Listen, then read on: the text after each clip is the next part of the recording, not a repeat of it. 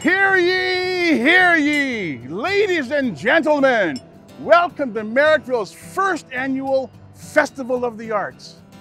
Everyone is welcome to celebrate summer by enjoying diverse artistic activities throughout historic Merrickville, situated on the UNESCO World Heritage Rideau Canal. As you experience a relaxing ambient stroll amongst heritage stone and red brick buildings, members of the Merrickville Artists Guild will be presenting a variety of artistic creations, from paintings and pottery, printmaking, jewelry, mixed media, all by local artisans, to outdoor afternoon plays performed by the Theatre Night in Merrickville troupe. A feast for the eyes indeed, but a feast for the ears as well, for there will be live music performed throughout the days of the festival, as well as select readings from Merrickville's own rogue poets.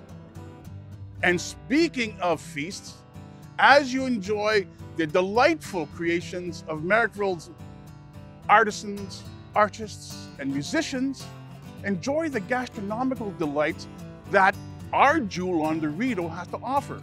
Award-winning, mouth-watering sweet delicacies such as delectable butter tarts and decadent gelato, as well as freshly homemade delicious ice cream and sumptuous flavors of fudge. And if you have savory leanings, we have silky soup, sublime sandwiches, and scrumptious sourdough pizza. So, whatever your age, whatever your tastes, come and experience Merrickville's Festival of the Arts. You will not be disappointed. Well, what are you doing? Come on, let's go! Hear ye, hear ye! Welcome to the festival!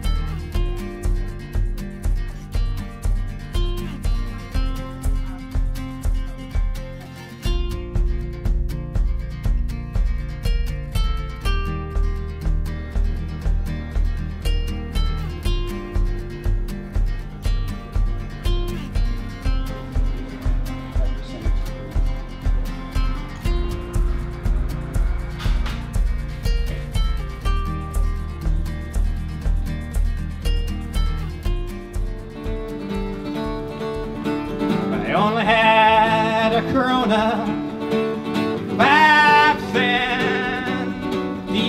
Well, start outstanding, proud to steal her and the things she sees. Been down 1 time, been down 2 times, never going back again.